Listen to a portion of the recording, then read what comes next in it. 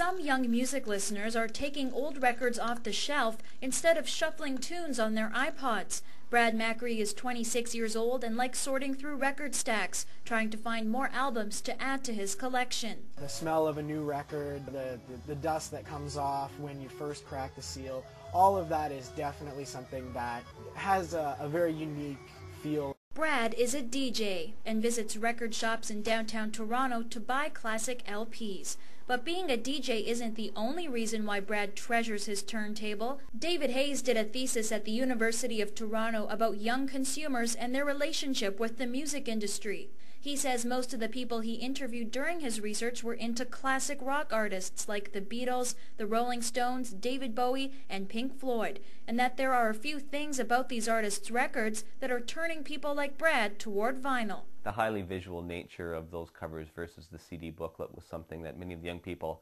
obviously were drawn to. Sean Walters is the assistant manager at Vintage Sounds on Queen Street. He says his young clientele judge the book, or in this case the album, by its cover. CDs, you only have like a small picture like that. Vinyl, you can open up the sleeve, you can look at a big lyric booklet. You know, everything's kind of expanded, and it's almost more. It's more wondrous. Some say the artwork isn't the most attractive thing about records, it's the price. Burt Myers has been selling vinyl at Vortex Records on Yonge Street for 30 years and says you'll get more for your money at secondhand shops. They could go to an HMV and buy a CD for $22, or they could come down here and possibly get 5 records for that. Record prices depend on how old they are, how rare, and where they're made. Some collectible records can cost as much as new CDs, but the average prices of classic rock albums can range from free to $15. There is something about the thrill of coming home with something that's cheaply acquired but still has artistic merit. The higher the damage, the lower the price. But just because an LP or 45 skips,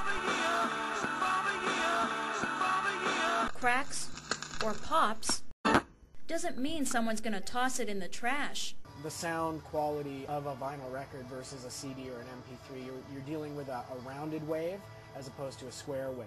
So you're getting a much warmer sound. But there's something other than just the artwork, the sound quality, and the prices that appeals to young music listeners. Playing records reminds us of the golden age of music, when bands didn't seem to make profit their priority.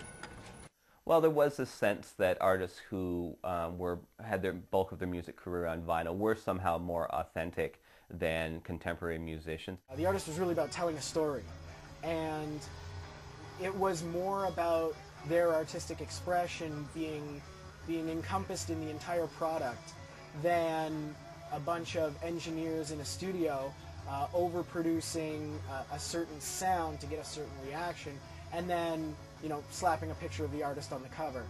Listening to records is like taking a trip back in time to the days when albums were about more than just music. They were about tuning in to an experience. At Bathurst and Bloor, I'm Rosie Del Campo for RTV News.